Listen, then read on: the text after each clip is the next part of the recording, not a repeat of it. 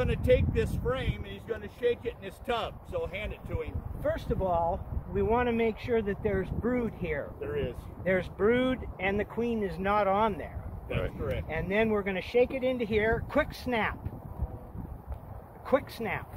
Just like that, okay? Put it back in there. Now, the bees that are flying away are foragers.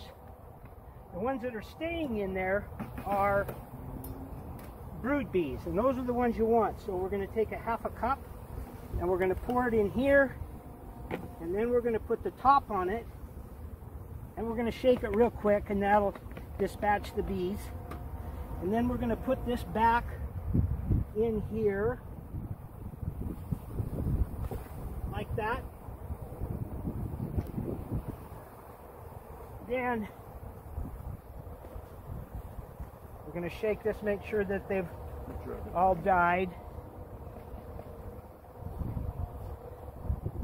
Okay, you don't want to take that lid off and have the bees alive. No, I got to get more alcohol. Yeah, I could use beer still. Yeah, that's right. What we need. I should have brought. I had a case of Corona.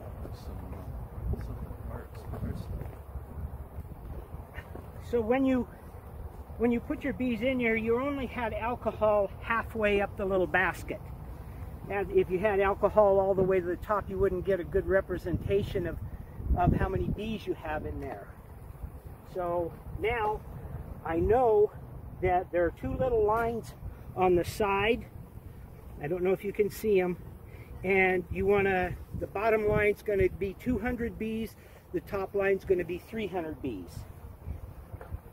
Then once you've dispatched them, then you're going to go ahead and fill this all the way up like that. And you're going to put the top on, make sure you get it tight. How many bees were in there? 300. Okay. And you're going to shake it. Now, a lot of the kits that are out there for sale don't have those lines on them. They're really cheap. But yep. These here have that line on it. That's why we use these. It gives you a real good indicator how many you have. And I'll shake this for a minute or so.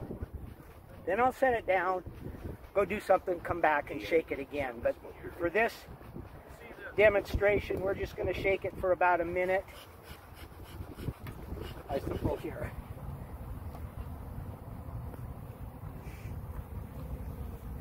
And what I usually do is take this and just kind of float it like this, in case there are any that are stuck to the bees or anything like that. And you're going to lift it up.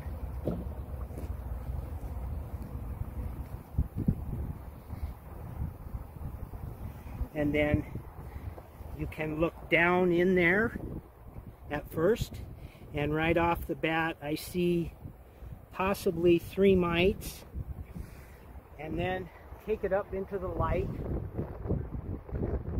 Boy, I can definitely see. And I see, yep, 1, 2, 3, 4. No, 4 mites. You have to be careful because little pieces of debris look like the mite, so you're looking for an oval shape that's a reddish brown. And some of these little things have tails, and mites don't have tails. So we've got double check, 1, 2, 3, 4 mites in this hive. So with 4 mites, that's a signal to treat. Okay. Next, before you're done, just to be safe, even though we knew where the queen was in this hive, sometimes you won't be able to find your queen. So you're going to shake out the bees that you dispatched, and then you're going to check and make sure that the queen isn't there. Because if she's there, you're going to need to go get a new queen. CPR won't work. That won't work on these. You're going to want to treat if there's more than 2. If you figure that this hive probably has somewhere in the neighborhood of 10,000, 15,000 bees in it right now, and you've got 4 mites and you only check 200, don't have a calculator with me, but that's a lot. And considering that that female mite is going to lay anywhere from 4 to 5 eggs in each one of these cells, and 1 or 2, possibly 3 of them are going to emerge out of there in 21 days.